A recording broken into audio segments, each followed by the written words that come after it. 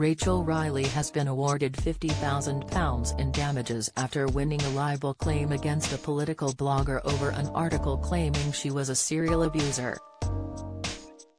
The Countdown star launched legal action after Michael Sevier published an article on his website Vox Political in January 2019 with the headline "Serial Abuser Rachel Riley to receive extra protection - on grounds that she is receiving abuse."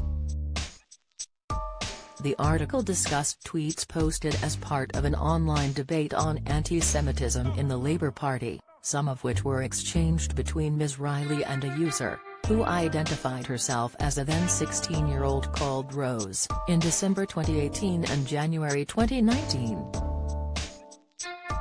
A judge previously found that Mr. Sevier's article would be read as claiming Ms. Riley engaged upon, supported and encouraged a campaign of online abuse and harassment of a 16-year-old girl, allegations denied by Ms. Riley.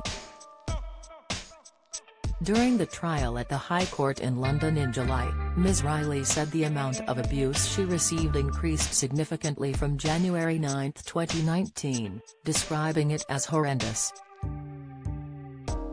Mr. Sevier defended the claim by arguing he had a reasonable belief it was in the public interest to publish the claims in the article. However, in a judgment on Wednesday, Mrs. Justice Stein ruled in favor of Ms. Riley, granting her the five-figure sum in damages as well as an injunction requiring Mr. Sevier to remove the article and not repeat it.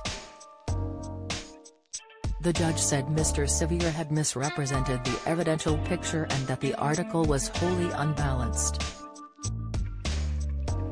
Mrs. Justice Stein said the blogger did not include any references to Ms. Riley's denial of the allegation that she had bullied or encouraged the bullying of the 16-year-old and did not give the television presenter a chance to comment. She said, "It was not reasonable for Mr. Sevier to assume, without giving any reason for his belief, that Ms. Riley would not comment, rather than provide her with an opportunity to do so.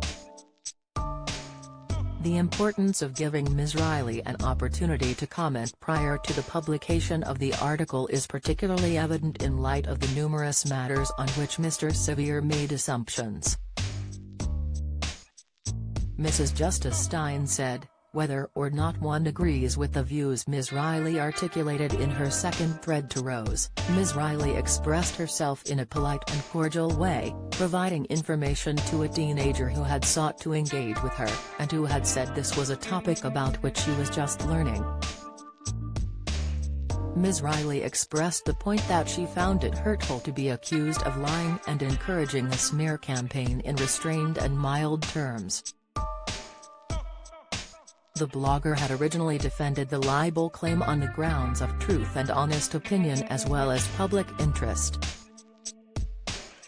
In January 2021, Mrs. Justice Collins Rice struck out all three of Mr. Sevier's defences, finding that they had no prospect of succeeding.